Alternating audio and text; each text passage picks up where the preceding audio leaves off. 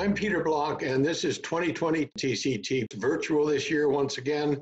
I'm here for ACC.org. With me is Kim Eagle from Michigan and Deepak Bhatt from Boston, and we're here to review what's happened on this exciting day in TCT virtual day one. Two things to talk about that are important: Prospect Absorb and Tychos STEMI.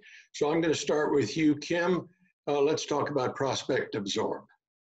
So this is a really interesting study, and it's asking the question, when we treat a patient with an ACS and we treat the culprit lesion, if we find other lesions that appear to have large lipid content, potentially vulnerable plaques, should we go after those? And it's a modest trial. I think for me, Peter, it establishes the potential that this should be subjected to a larger trial. The relative safety of doing this was there, and there's some suggestion that target vessel endpoints are met if you do go after these alternative lesions. It's not game-changing for me, but it does set the precedent for a larger trial. I'm going to disagree with you. I think it potentially has great precedent setting opportunities. Deepak, you're an interventional cardiologist. What are your thoughts? Well, I mean, I'd certainly like the opportunity to stent more lesions, so I like that aspect of it. Though I do agree with Kim ultimately that we need more data, and I think the plan is to do more. So it's an interesting concept that perhaps stenting mild lesions that have vulnerable plaque characteristics might prevent future ischemic events. It goes back to something Bernie Meyer, who is Andrew Skrinsik's first fellow, had raised, this idea of plaque sealing.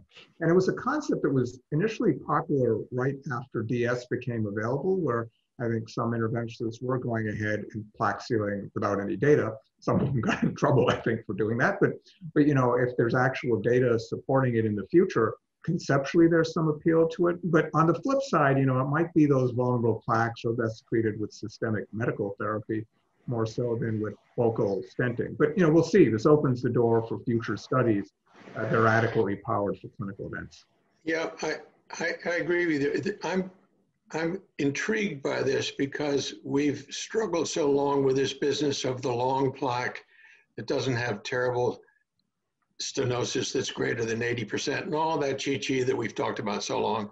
And yet you begin to wonder what atherosclerosis is really all about and what the disease is.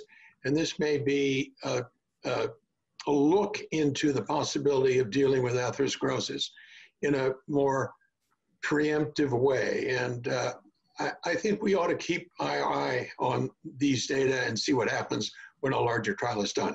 Okay, let's move on. Tychos STEMI. So I started with Kim last time. I'll go to you, Deepak. Sure. So this is a good trial that randomized patients essentially to 3 months of DAPT or 12 months of DAPT after a STEMI. And the de-escalation strategy here in the 3-month arm was to go to ticagrelor or monotherapy. So it's sort of like the Twilight trial was. That wasn't specifically ACS. It included ACS patients, but there are also non-ACS patients. This is specifically ACS, meaning STEMI. So these are STEMI patients.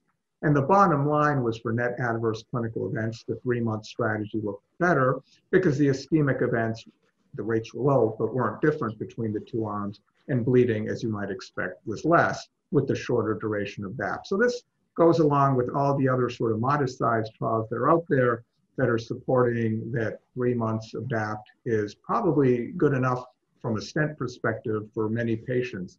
That doesn't, however, mean that longer-term DAPT couldn't be useful in select high ischemic, low bleeding risk patients. I still think there's an abundance of data supporting that concept. But from a stent perspective, not looking at the patient's ischemic risk, but just the stent-associated risk, yeah, I think you can get away with 3 months of DAPT, especially if you're de-escalating to an ADP receptor antagonist such as ticagrelor. Kim, your thoughts? You agree with Deepak here? I do. I think the sub-analysis in this particular study is important, and that was that the patients who had more complex coronary anatomy, the trend lines certainly looked like the dual antiplatelet strategy was probably better. And if this was a larger trial, we could have done those subgroup analysis and shown, I think, independent benefit of DAPT when you encounter those patients with more complex anatomy. Yeah, I looked at these data as well, and I always come back to, what's the coronary disease underlying this? The worse it is, the more you probably have to worry about it and probably have to give a little bit more medication to keep it under control. And these data support that. It's not good to have a lot of coronary disease, is it? No, I'd It's, rather. take your statin, Peter. Yeah, there you go. Okay, well, that's the end of day one. Thank you both for going over these trials with me, and we'll see what happens for the rest of TCT Virtual.